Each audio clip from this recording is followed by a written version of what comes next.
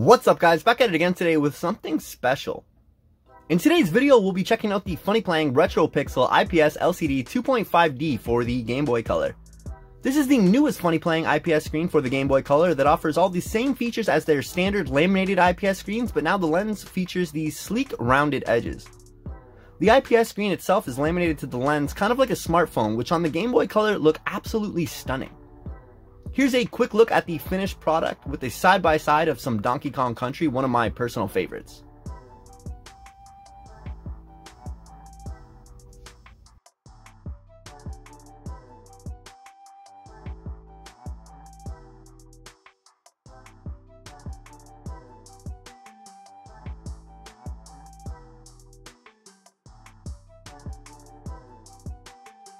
The first thing we'll need to do to install this kit on our Game Boy Color is disassemble our device. There are 6 tri-wing screws on the back of the device, 4 here and 2 more inside the battery compartment. You'll need a tri-wing screwdriver to remove these, but they're easily found online.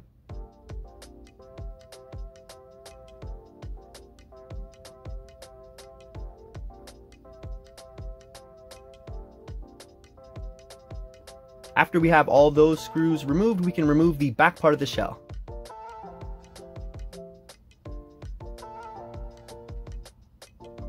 The next thing we'll need to do is remove these 3 Phillips screws that hold down the board.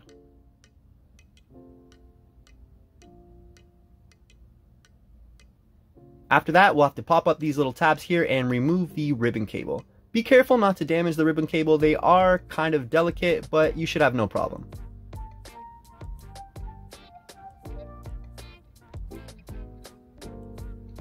The board is actually all we need from this Game Boy Color. We can just set aside the old buttons, membranes, and screen. All of the parts in today's video were sent to us by retromodding.com. Although they did send us all of these parts for free, I am not being paid to make this video, and I will always give my honest review of any products that get reviewed on this channel. I really don't see any point in misleading my subscribers just to make a few bucks through affiliate sales. With that being said, we decided to go with this green IPS ready transparent shell as well as some yellow buttons and membranes. I was kind of going for a jungle green N64 with Donkey Kong look, and right out of the box I really like how everything looks.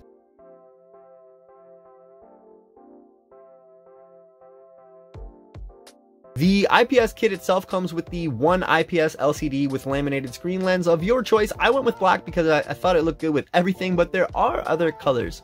It also comes with the one ribbon cable with the control board already attached, as well as a touch sensor. There is an extra touch sensor included if you wanted to move it around, because there is no longer a need to solder one onto the board, which I thought was a cool upgrade on this kit itself. You also get the 2 120mm wires for start and select, as well as one 50mm wire for the power. I really like how this kit looks. Also included in the box are some stickers for the back of the LCD to block any potential light leaks or shorts. And here are those little wires and the extra touch sensor.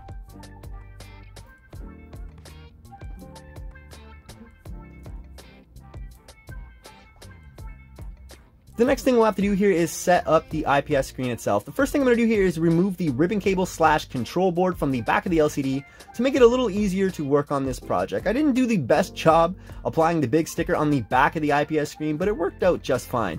I always seem to struggle when it comes to applying stickers, as you may know if you've seen some of my other videos. After that, I'm going to go ahead and pre-tin some of these solder points on the board to make it a little easier for me later on. This video is definitely not a tutorial on how to solder, as I'm still a beginner myself, so I would recommend checking out another video if you are interested in learning how to solder. The next thing I'll do is solder on the necessary wires to those solder points. Here are the start and select. I really struggle to stay steady when it comes to soldering on these little points, but everything seemed to work out.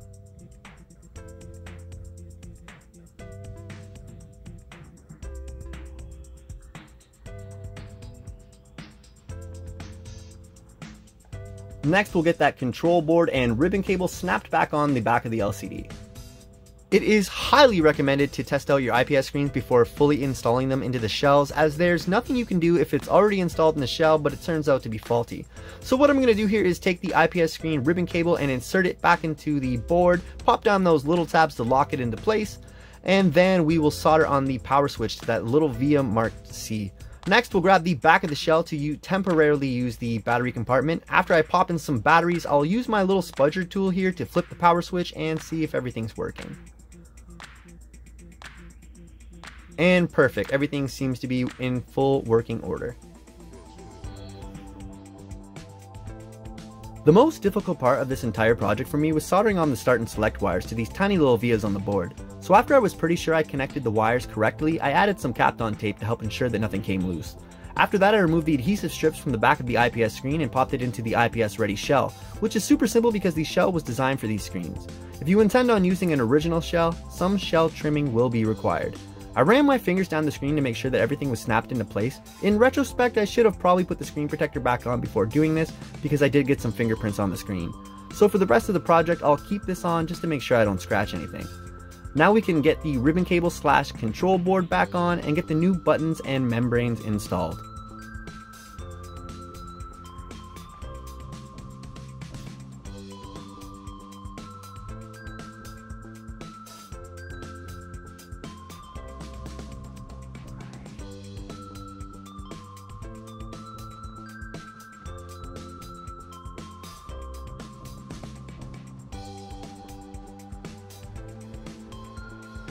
Aftermarket D-pads do tend to sit a little lower than the originals, so retro modding included this 3D printed D-pad riser as a nice added touch.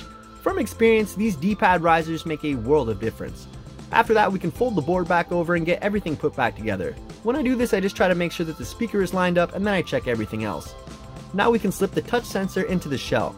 I really love how the touch sensor comes pre-attached on these new kits. The touch sensor works through the plastic and gives us control to all the screen's functions.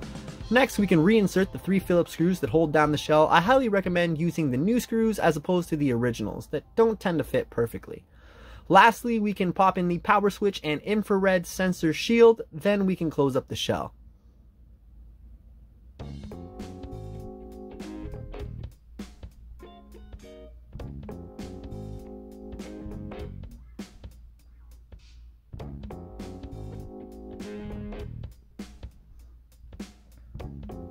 After that, all there's left to do is insert some batteries and test this thing out.